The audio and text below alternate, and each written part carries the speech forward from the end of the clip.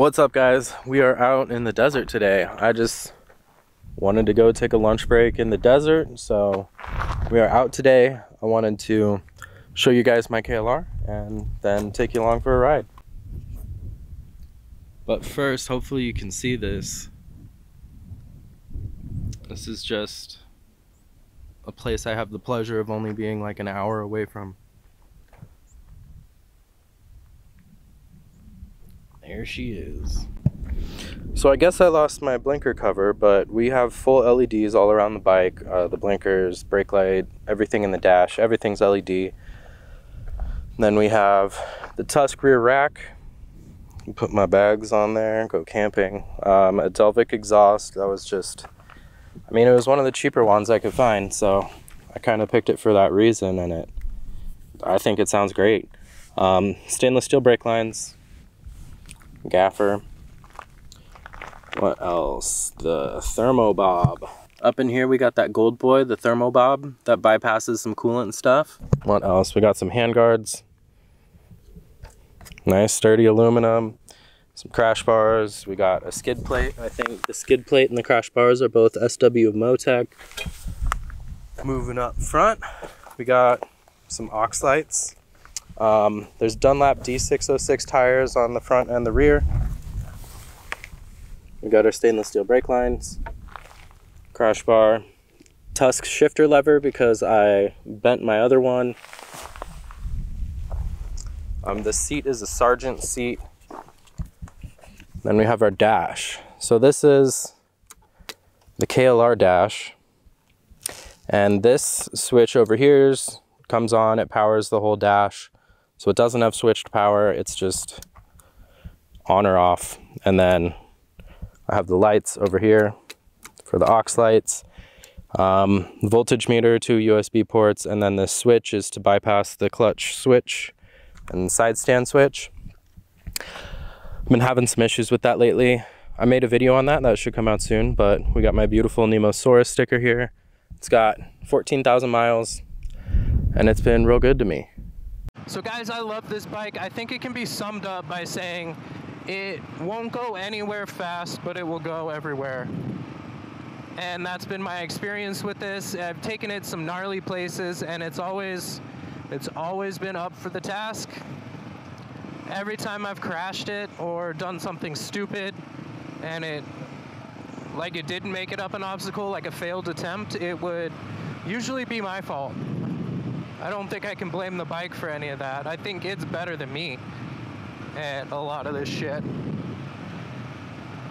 This bike has basically been the same since the 80s, so you can find parts for it all over the world, anywhere you need to go. Most junkyards have at least a couple KLRs in them. This bike is still carbureted, so that could be a good or a bad thing to you, depending on what kind of person you are. It does what I want to do. I wanted to start getting into like the adventure riding and motorcycle camping and try that out, but that stuff is so expensive. Like, you want one of those BMW GS's? No, those are stupid. They're super heavy, way too expensive. You'd feel like a douchebag if you dropped it. So I got me this. It was less than $3,000. I've put probably $300 to $400 worth of parts on it. Kind of spiff it up. And it has been good to me. Reckon sack wow. I ran over a snake here once. Just slithered out and I hit it. It was terrifying.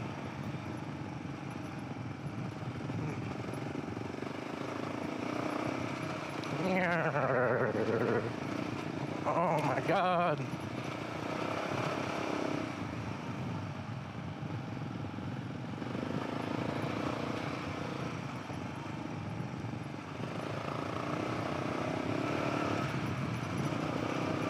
Woo!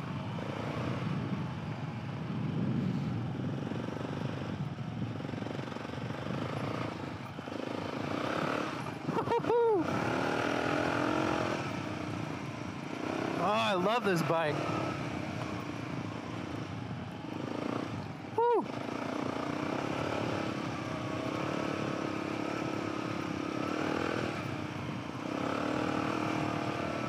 See, would you rather be like in a Jeep or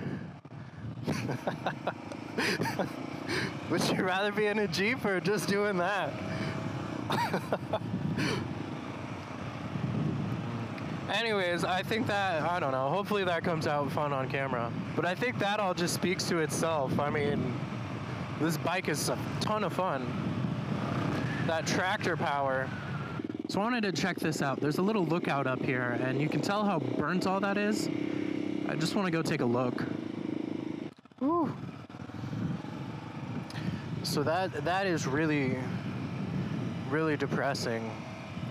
Just seeing all this burnt ground. I'm excited to watch this all grow back, I guess. We can come check on it every now and then. But yeah, so the cons of this bike. I mean, it's ugly, one. It's not a good looking bike. I don't know why mine's the Gen 2. I think Gen 1 looked better, but whatever, they made it all bulbous. Then there's the fact that it's a 650 and it makes very little power. It doesn't have a 6th gear, so it's very uncomfortable above like 75 miles an hour. Sometimes even 75 is sketchy. The bars kind of do this the whole time. I'll show you when we're on the highway. You know, apparently it burns a little bit of fuel or oil.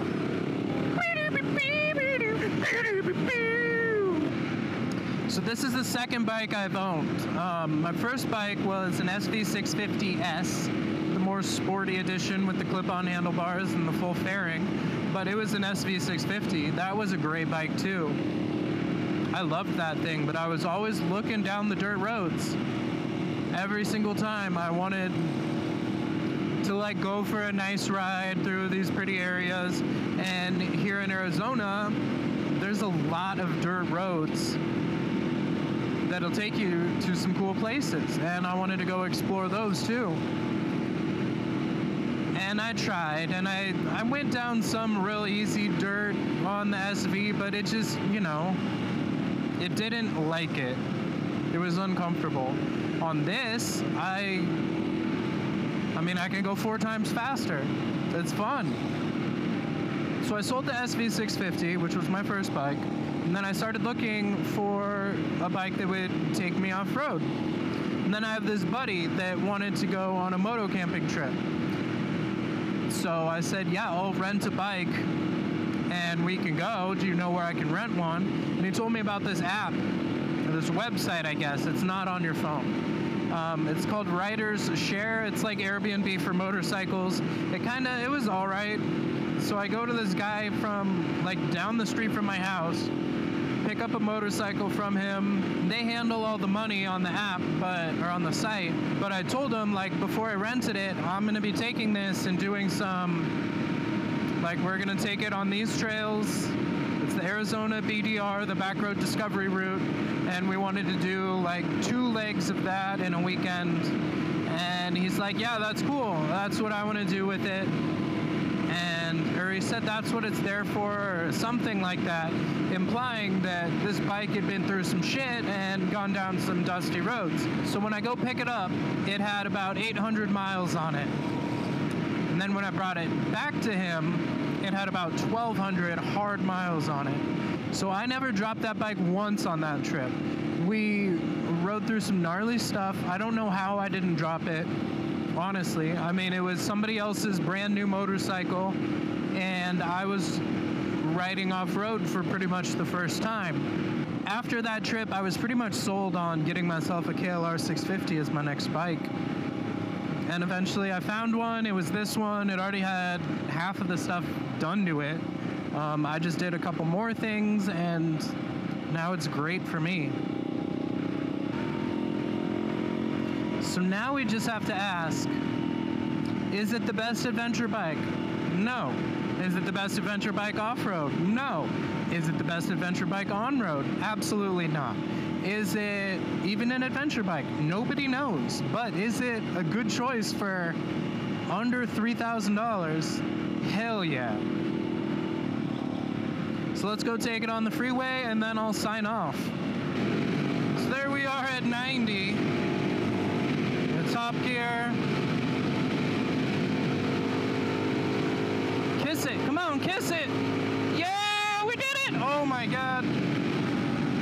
Wobbly girl. So to conclude all of that, I guess this bike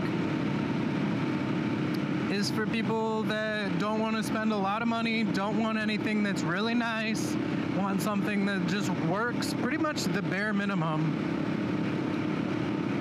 and kind of kicks ass at the same time. I don't know.